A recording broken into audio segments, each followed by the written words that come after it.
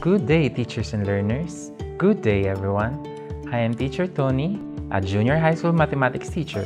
In this video, we will explore on how we can use CLASSWIZ calculator in learning and teaching graphs of quadratic functions. The examples and steps to be discussed in this presentation are also presented in the CASIO book on graphing quadratic functions. The CASIO emulator is a great tool for teachers to simulate the process of learning and computation in class. In this lesson, we will be exploring Shift and then Options to activate the QR code and to see the graph of quadratic functions. In graphing quadratic functions, we need to determine certain properties, and these are the domain and range of the function, the intercepts of the function, the axis of symmetry, the vertex of the parabola, and the direction of the opening of the parabola. To do so, using our CASIO CLASSWIZ, we need to have the equation function. To do so, we need to press Menu and then the negative button for the equation, and then we need to press 2 for the polynomial equation, and then since our degree is 2, we need to press 2.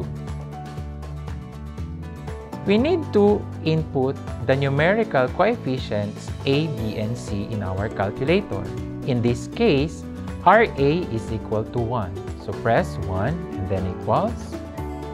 Our b is negative 2. So press negative and then 2, then equals. And lastly, our c is negative 3. So press negative and then 3 and then equals. Pressing equals again, we have the x-intercepts 3 and then pressing equals again, the other x-intercept is negative 1. Our y-intercept is the constant term in our function. So our y-intercept is negative 3.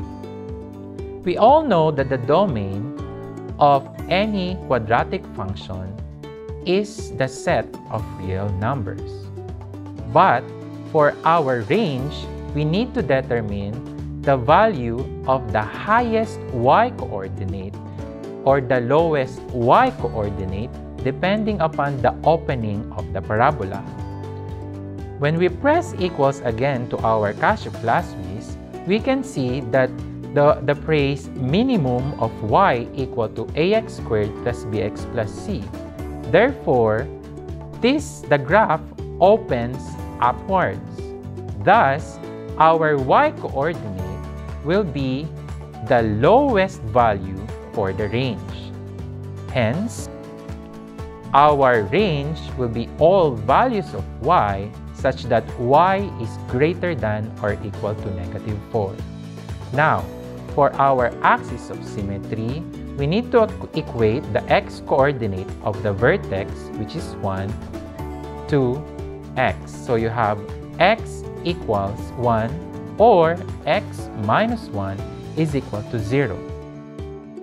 And of course, our vertex is at the point 1 and negative 4.